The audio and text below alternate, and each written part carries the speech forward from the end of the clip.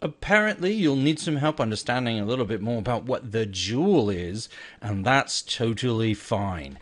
The joule itself is simply a measurement of heat and energy. Heat and energy. It's very simple. Now, there is a fancy description to this whole thing, and I will elaborate on it just to give you some sort of idea of what the official definition is. This is, the joule is exactly what's called 1 Newton, and that's named after Sir Isaac Newton. 1 Newton of force placed over 1 meter of length. And I know, it sounds rather bizarre, but 1 Newton of force over the distance of 1 meter. There's another way to describe it, and that would be like the use of the term like watts. For example, you've probably heard that your microwave is 1200 watts, or your hairdryer is 800 watts, or something along those lines, or a 60-watt light bulb. So in this case, a joule can also be defined as 1 watt of power, and that's exhausted over 1 second.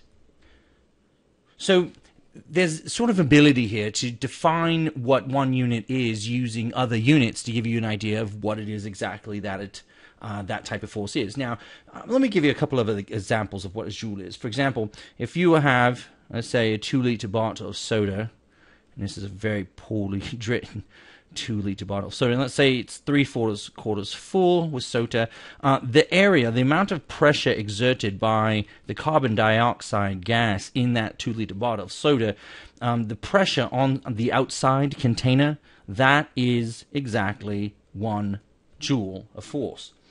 For example, we can also say that if you had a 1, let's say, square decimeter, and that's 1/10 of a meter, so it's like 10 centimeters. If you had a 10 centimeter square piece of surface and the sunlight was coming down on it, then that right there would be 1 joule of energy. Think of it like this. You can think of it this way too. Will not, because this thing will not move. Here we go. Think of it this way as well. This would be like, and I'm going to draw a very terrible football. A joule would be roughly the same as lifting a football approximately 1.1 meters off the ground. So if this were the ground and you lifted the football 1.1 meters off the ground, you will have exerted 1 joule of energy. Now, the joule itself is a relatively small unit. It's used to describe small things. Now, if we wanted to make a larger comparison than just 1 joule, we might put a prefix on it, something like kilo. The prefix kilo, as you probably already know, is 1,000 of something. So in this case, if you had a kilo, like a kilojoule, that's 1,000 joules. Now, these prefixes, they change.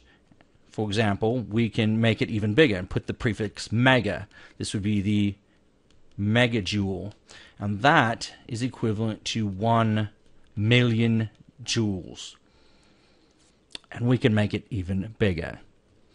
A billion joules has the prefix, as you probably have heard this before, giga. So a gigajoule would be 1 billion joules. So it increases by 1,000 times from there to make here, and also an increase of 1,000 times from kilo to mega, mega to giga. And as far as we're concerned, we're going to go 1 step larger. And because when we're talking about calderas, we're talking about enormous amounts of energy. So the terajoule